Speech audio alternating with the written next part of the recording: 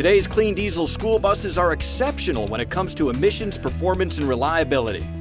Clean diesel produces near-zero emissions, helping protect the very air we breathe.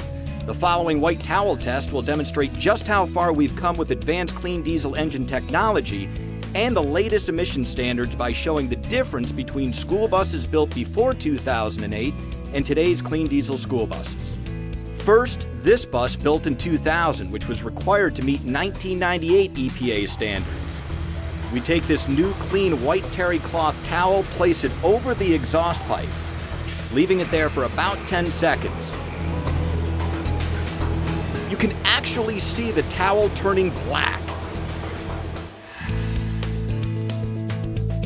Well, as you can see, dirty. Ugh, not good. And this is why diesel has had, for the most part, a pretty bad reputation over the years. Okay, now we fast forward to this bus, manufactured in 2008 and required to meet EPA clean air standards established in 2004.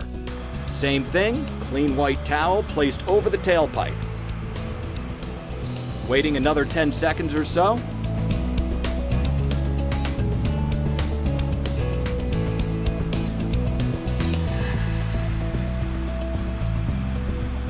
A little better, but still not as clean as it could be.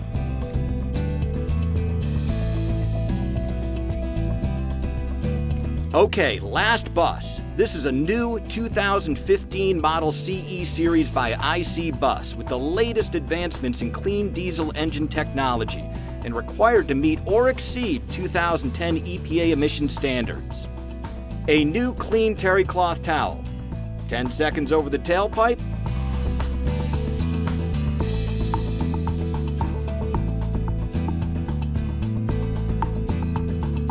Remove it. Wow, no detectable difference at all, none. The towel is still as clean and white as when it was first placed over the tailpipe. That's today's clean diesel. Today's clean diesel school buses produce near zero emissions and are 20 times cleaner than the buses made in 2003. Let's look at all those again, side by side. On your left, the bus from 2000. The middle, the bus from 2008. And on the right, the latest clean diesel bus.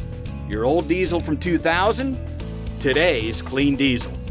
We've come a long, long way. Near zero emissions, performance equivalent to alternative fuels, extremely reliable and readily available, and better fuel economy. Clean diesel school buses are the best way to green up your fleet.